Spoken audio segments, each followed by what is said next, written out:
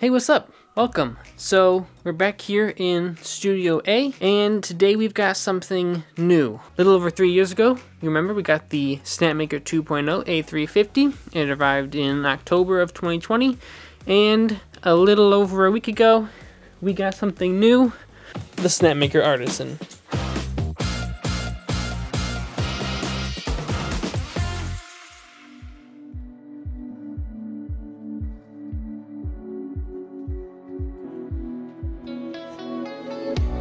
Alrighty, so here is the quick start guide. We got one of these in the 2.0 box as well. By the way, we built a whole new desk for this, so hopefully it's sturdy enough. Alright, these are big. For comparison, that is the Artisan linear module, and that is the A350 linear module. So the first thing you notice is that there's no cardboard. All of these came in cardboard boxes for the A350.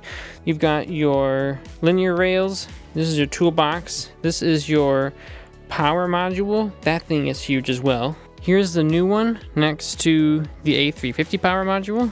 And this one also has a touchscreen on it, as well as an emergency stop, whereas this one is just power. Next layer down, we have the heated bed and print bed, 3D printing module, tool head connector, Z-axis connectors, and the X-axis connectors. This bed is quite a bit bigger, it looks like, than the A350 one. So there is your size comparison. You can just barely see the A350 one right there. The heated bed for the A350 isn't that thick. Look at the size of this bed frame and heated bed for the Artisan. This thing is huge and it's heavy. So underneath the print bed, you then get the PLA. You also get breakaway filament for the PLA, and then you also get the filament spool holders, as well as some cables down there. And underneath everything, the base plate. This thing is the entire size of the box almost. It is crazy.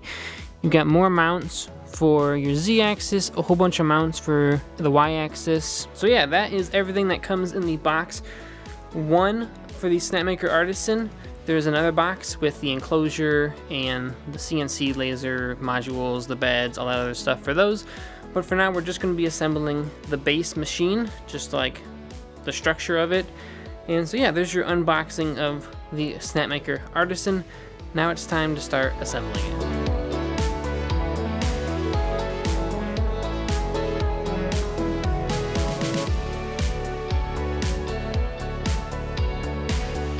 And they say it takes a couple of hours to build. It's currently 12:55, so we will see how long it takes to go through and build this thing. Also, for the A350, all the instructions came inside of the booklet.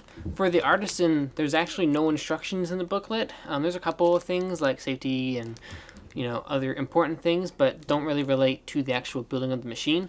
It's actually all on YouTube. So they have a YouTube video that goes through, tells you how to assemble the machine. So let's see how it goes.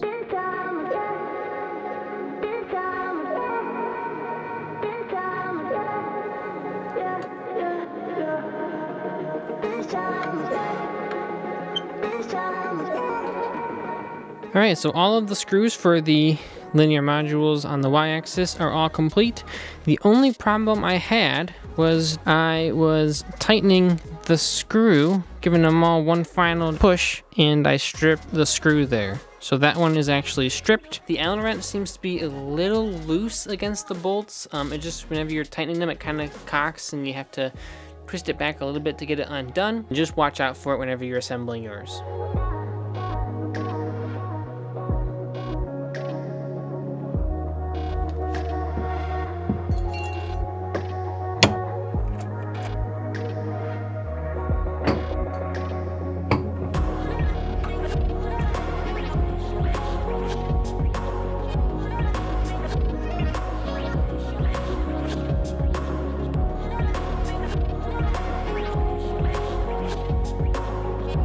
Okay, lunch is over, time to get back to working on the machine. We need to go ahead and install the X-axis now, so let's do that.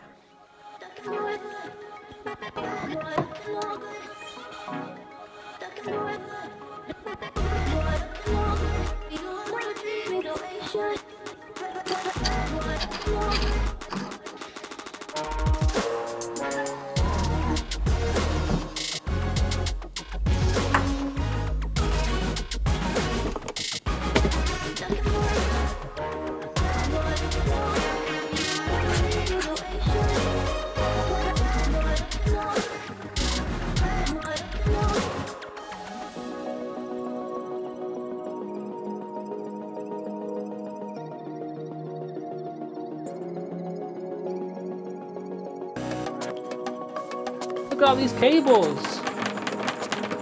That is a lot of cables.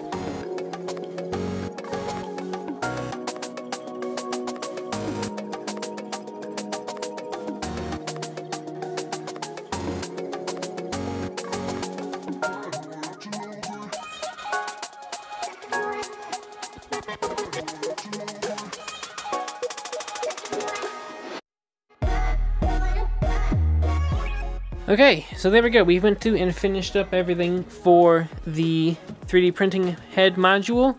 We went through, attached the heated bed and the support platform, 3D printing dual head module, and went through, plugged everything in. They do give you this really, really nice, like, cable strap to be able to cover all of your wires. So that is pretty nice. Turns your cable nest into something usable. And yeah, so everything's plugged into the power supply now, and now all we have to do is turn it on. You ready to turn it on? Yep. Okay. Does this need to come out? I can just leave that for now. Ooh, it's on.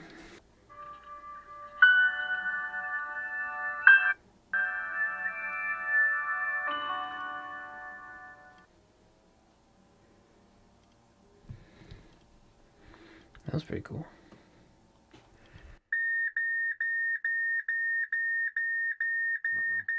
Okay, there you go. Okay. Okay, the emergency stop button was on. It never gave us the option to go into English. Well, it skipped it. Oh, I skipped it. There we go. Because I think the emergency button was on. Yeah, that should be it. Shouldn't beep at you until after. Okay. Steps to initialize the dual extruder module. Ooh, it's moving.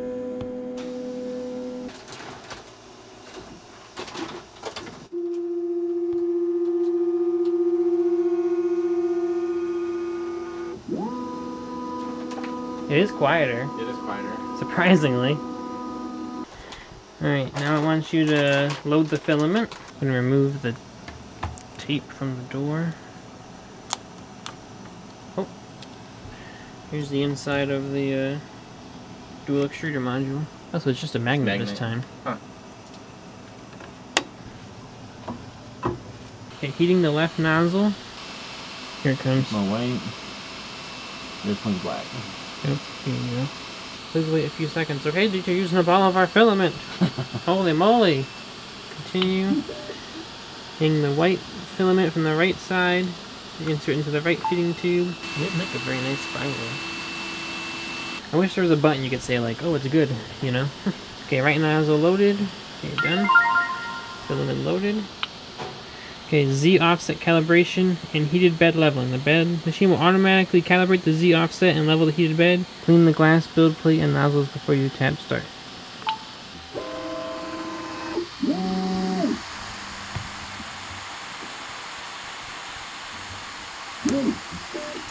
Oh, see how they adjust?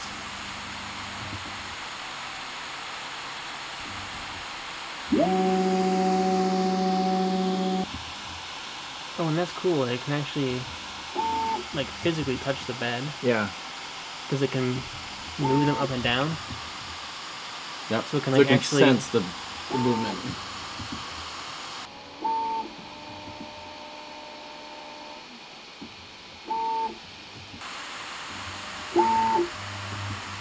It's got a lot of force behind it.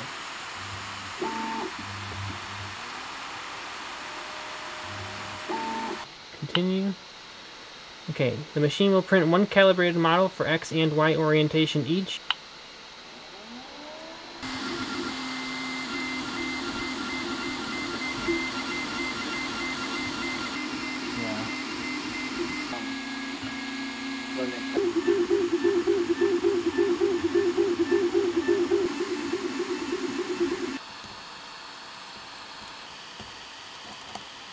Okay, and then come here, come look at the best one. Which one looks best to you? You're looking for the lines to line up. See how these ones over here are not lined up? So we want to put it on that one, right?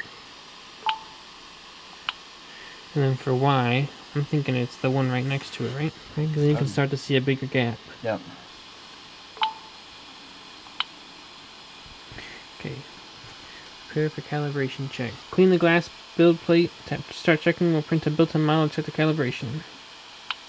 Observe the model. If the edges of the model is printed on a line.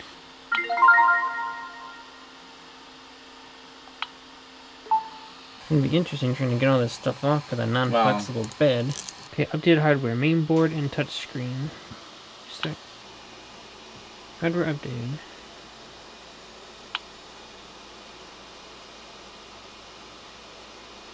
Okay. Oh, I'm so glad that it doesn't show us the Wi-Fi anymore. Welcome to Studio A. The Artisan is finally built, as you can tell from the video. It looks cool, man. I like it. I wanted to close out this video by going over the first impressions of the unboxing, the setup, the couple uses of the machine we've had so far. For an unboxing, it was an unboxing. I don't know, it comes with this like foam, everything slides in there perfectly. Nothing came in broken, so that was good. As long as you're UPS guy or whatever and isn't just kicking it across the yard. It does take up a lot more space than the A350, just want to point that out. If you're running low on space, Artisan may not be for you. If you have plenty of extra space, awesome. We have a 4 by 7 foot piece of plywood and it's almost taking up the whole 4 feet, so it's big. For the setup, it was actually really easy. I went back and watched the video for the setup of the A350 and they both took about the same. The A350 was 1 hour and 47 minutes. This one was about 1.5 hours to 2 hours, so about the same amount of time. However, it did feel a lot easier. With the A350, there's a whole bunch of holes. You have to like kind of read the manual, which by the way, the video manual was pretty simple. Having them go through and like show you how stuff is assembled and where to do this and where to do that.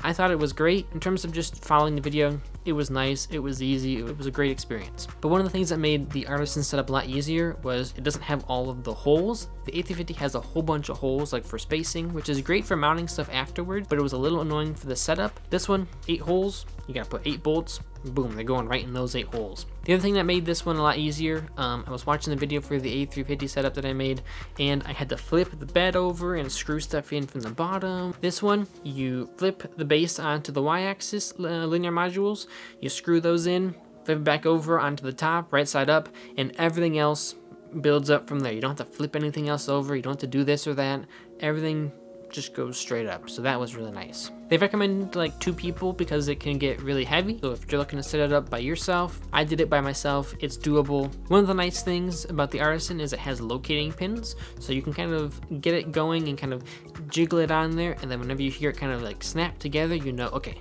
these things are together, I can start screwing it in, and it provides a little bit extra support than just the bolts holding everything on. But it also made setup really easy, so I thought the locating pins was really nice, very helpful. Good job, Snapmaker. Alrighty, and now for actually like machine use. When we first turned on the machine, we did have the E-stop button depressed. It doesn't actually let you get to the language selection. It'll just start blaring an error at you in Chinese, and I don't know what that means. So I pulled out my phone, Google translated it, and it said, hey, the E-stop button is depressed. I can't do anything. You undo the E-stop button and boom, you can tap on the screen and then finally get to the language selection screen.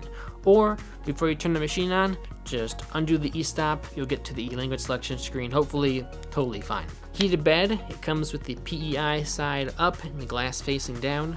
In the calibration setup, it says to clean the glass plate, so we did have to go through and kind of very gently pull the heated bed out, flip it over and put it back in. If you want to save yourself a little bit of a hassle, just before you turn the machine on, undo the clips for the heated bed, flip it over to the glass plate, and you'll be all set, ready to go. Printing the calibration model, that was all super easy. I went over it, did the calibration points, I printed the little XY guide, you choose your points, print the calibration model. I liked it, I thought it was good, no complaints. And that's about it. That's about all I have for you in terms of first impressions. For those of you that have stuck around this far, something really cool I did is I went through and 3D modeled the whole Snapmaker Artisan, like the base box minus the 3D printing head. So if you're interested in seeing what this would look like on your desk or what it looks like compared to your A350, I've got both of those up on shoptusher.com. You can download the A350 model, you can download the Snapmaker Artisan model. I haven't decided what I'm going to do for all of the other stuff yet. I do plan on 3D modeling those, hopefully on like some live streams. So if you're interested, hit subscribe and you can check those out and be a part of it. And also, if you're interested in saving some money, if you're looking to get one of these machines or the J1S or the A350, there is a referral link down below. You can get $100 off of your order. I believe it works with the holiday discount. So if you're looking to take advantage of the 40% off sales that Snapmaker is like always having, they're like almost always on sale. So buy them on sale and then use the referral link down below. It'll give you a code, get $100 off your machine, save some money. But that's it. I look forward to using this machine. I'm very excited to have it. It's kind of revived a little spark inside of me to say like, hey, get out and get creating. And Snapmaker, we did make something wonderful. We made this desk for the Artisan. So we did your tagline. We made a wonderful, giant, sturdy desk. So thank you for thanks for inspiring us. I appreciate it. If you're looking to get an Artisan, hopefully maybe it helped you out. If you already have one and you're just looking at other videos, thanks for watching. I appreciate it. Yeah, I'm terrible at getting out of here. Again, shoptusher.com, 3D models for you if you'd like. You can use the referral code down below to save some money. Until next time, take care, and yeah, bye.